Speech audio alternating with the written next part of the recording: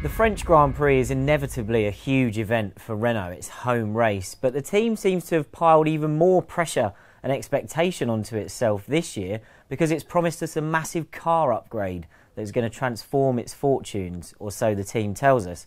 I've got Jake Boxall-Legge and Ben Anderson here with me to interrogate those claims and have a look at maybe what the reality will be in comparison to the bold claims that we're hearing.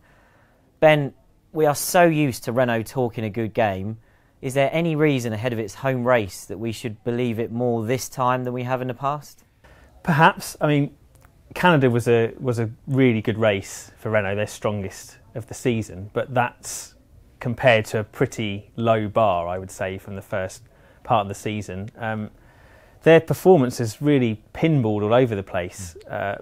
Poor start to the season in Australia, some gradual progress through to China, then some randomness really in Baku and Spain, and slightly more normal head of the midfield-ish in Monaco, but poor in the race, I think, pace-wise, and then strong in Canada. But also they were flattered when you consider Valtteri Bottas making an absolute mess of Q3, Max Verstappen being knocked out in Q2 by Kevin Magnussen clattering into the wall.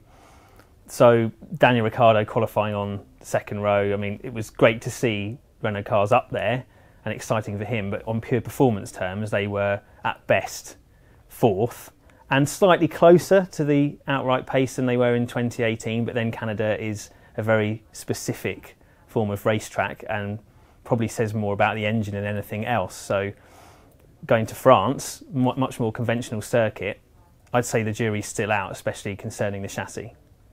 JBL, obviously when the covers come off the car in France, you and Giorgio Piola are going to be inspecting every tiny detail of it, looking for all the new bits and trying to work out exactly how substantial this package is. How likely is it in modern F1 that a team can bolt on a load of new pieces and actually make a genuinely big step up the order? It's a bit difficult because you put all of those parts on, and even if you've got an increase in performance, you don't necessarily know which ones have worked and which ones haven't.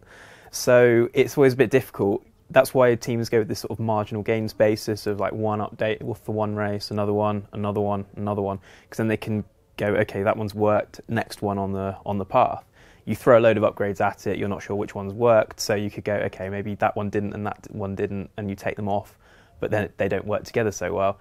So it's always a massive gamble to do it. Obviously, it's worked out for Mercedes this season.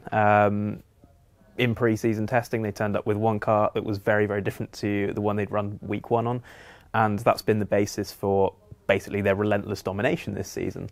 So it can work. Does Renault have the resources to make it work, though? That's really the question, and nothing really at the moment suggests that they can. I think it's definitely going to be an improved car, certainly. There's still a lot to do with it, but it's a bit of a gamble. In fairness, Renault have been promising this big French upgrade for a while, haven't they? But you obviously look at the cars in close detail through every weekend since pre-season testing. How have Renault evolved on the chassis and aero side over the season so far? From the aero perspective, which is obviously the stuff we can see, there's been small changes here and there. So I think the first few rounds there wasn't too much change. I think there was a slightly different specification front wing in after the first couple of races, but then Spain came. They redressed the rear end of the car. You can't see it on this picture. They'd obviously taken it off for Canada, but for Spain and Monaco they had like a new T-wing design, so that was just for those two circuits at least had worked out, okay, we're lacking a little bit of rear end downforce. There's still this loophole where we can put bits of bodywork in, so they're trying to essentially just get the downforce level up. For Monaco, they'd come up with those bunny ears that you can see there. That's just They're like the old Honda Dumbo wings, aren't they, from 2006? Yeah, exactly. And there are a few teams doing that now. Obviously, we saw Red Bull with them in Montreal as well. So there's been little bits and pieces. It's coming in fits and spurts, and I think they have been pinning their hopes on this large upgrade package for a while now. That's why they've been relatively conservative with their upgrade plan, their path, their strategy. So they'll have had time to work on it, and so in an ideal world it'll all work harmoniously. They'll be at the head of the midfield again, but we've seen a midfield this year. Every weekend there's a different team at the top of it. And arguably, this season wasn't supposed to be about Renault trying to lead the midfield again. It was supposed to be bridging that gap to the top teams. And so far, like you say, qualifying perhaps in Canada aside, which was somewhat fortuitous, but Ricciardo did a good job.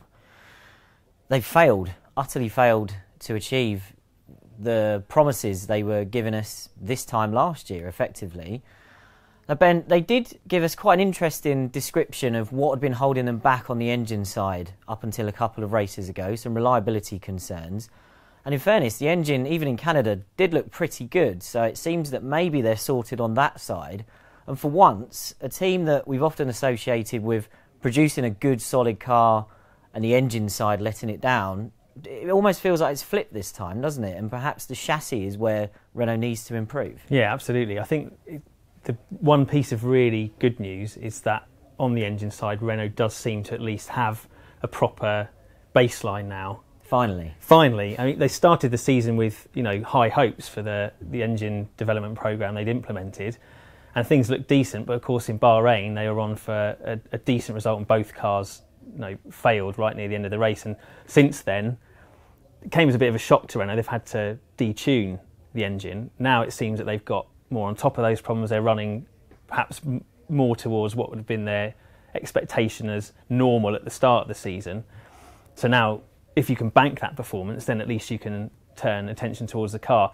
And that's the area still, I'm not so sure that they've really got everything sorted. As I mentioned earlier, this kind of random yo-yoing of their performance relative to the rest of the field, depending on which track you go to, suggests they haven't got perhaps the greatest understanding of how their car works. They've already mentioned that they're struggling, like many teams are, to get the most out of the 2019 Pirelli tyres, and a lot of that will relate to how much downforce they're able to generate. So France is a massive test, and it's worrying, I think, when a team puts so much pressure on itself by saying, we're going to bring this huge update. Obviously, it's the home race. Obviously, Renault wants to perform at its best in front of the home fans.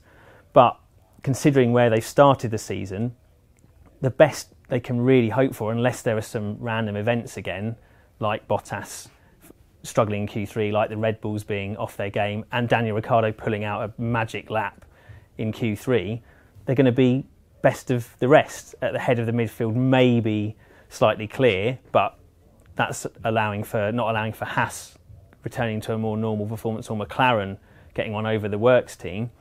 And best of the rest is where they finished last season. So ultimately, that doesn't represent progress.